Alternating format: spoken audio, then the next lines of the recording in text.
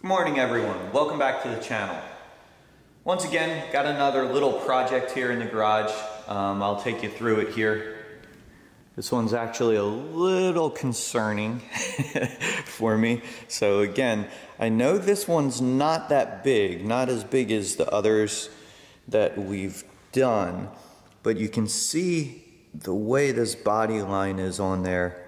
It's a pretty sharp body line. This is a 2019 Ford Edge, and this paint has like, I don't know if the camera can pick it up, but it has like a tri-coat, like a pearl in it. So the body shop says it's going to be really expensive to paint. This is a lease return car, so the customer just wants it looking good so it can get through the lease return process, you know, and of course we're going to fix it right, but they're trying not to paint it, because if they paint it, you know, and fix this area, then they'll have to blend into the doors, strip things, you know, the new pinstriping and things like that. So we're going to try to do this so they don't have to paint it, make it look really good, and we'll take you through the process here. So again, with this, we're going to have to tap down this big high spot here, and then if you can see it up underneath, it's dented pretty good. So it's kind of hit up like that. I don't know what hit this car. So again, it's not a big dent, but this is going to be a tough one. So we'll take it slow. Again, we'll take you through the process here. I'm going to heat the paint up a lot, on and off with a heat gun, just so the paint doesn't crack while we're like kind of trying to get out this deepness here on this edge.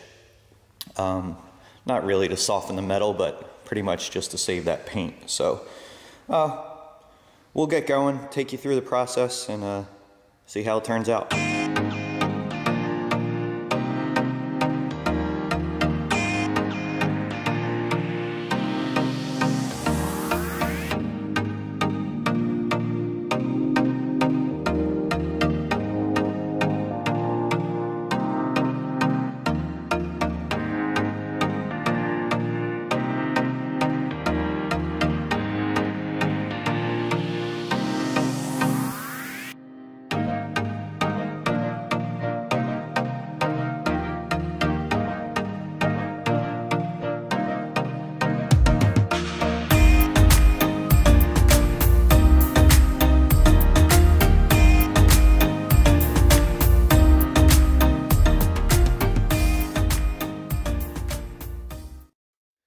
So this is kind of interesting.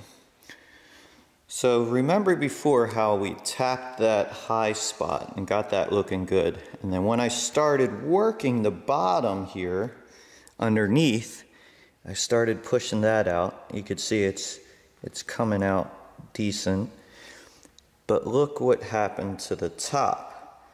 So now where that high spot was, it's kind of low. So that's interesting. So that metal is moving around there underneath. When I'm working that out, it's actually sucking that top part down. So just something you'll have to play with. Again, every dent is different, every metal is different. It's not a big deal at all. We'll just have to work that top part out. So it's just when you're pushing metal and things like that, like things can move around and change, so just something you have to adapt to, and we'll keep going on this and then see how it all works out. But it should be fine. Just something I figured I'd show you. So you never know what's going to happen. Like I said, this one was kind of concerning to me for how sharp that dent was that was coming out. I didn't know if I was going to have access even touching behind the dent, but it's going to come out good. We just got to keep working with it. I can touch it pretty well and everything. So we'll keep going and show you the final results.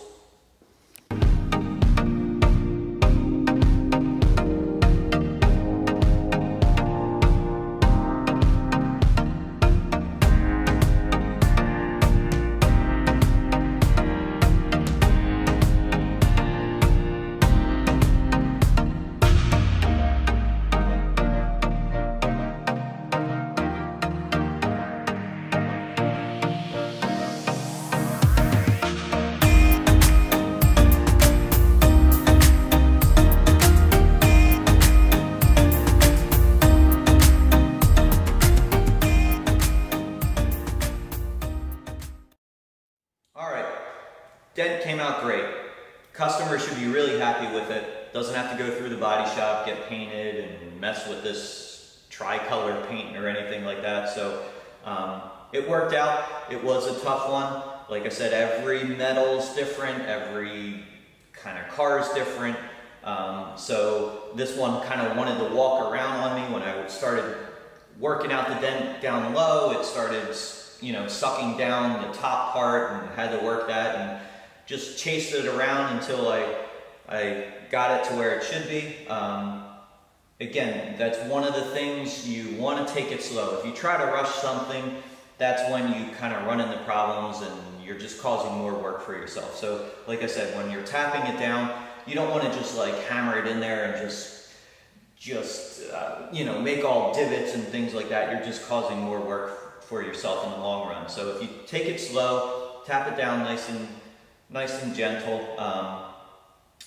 that way the fine-tuning at the end process doesn't take as long. So hopefully you liked the video. If you can, like, subscribe to the channel. If you have any questions or you want to see other videos, leave comments below, and we'll see what we can do, and we'll catch you on the next one.